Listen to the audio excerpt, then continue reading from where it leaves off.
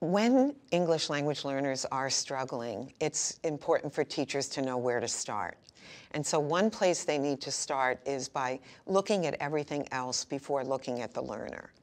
And that means I need to look at my teaching and make sure that the way that I'm teaching reading and writing is appropriate for second language learners.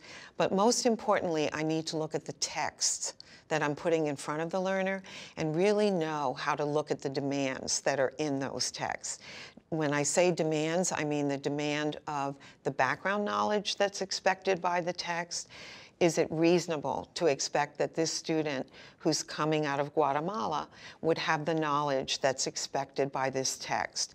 I also need to look at the demands of vocabulary. How many words is this student going to bump into that they're not going to know? And so sometimes the problem is not in the student, the reason that they're struggling, it's in the text that we're putting in front of the student. So certainly we want to consider everything else first before considering that the problem lies in the student.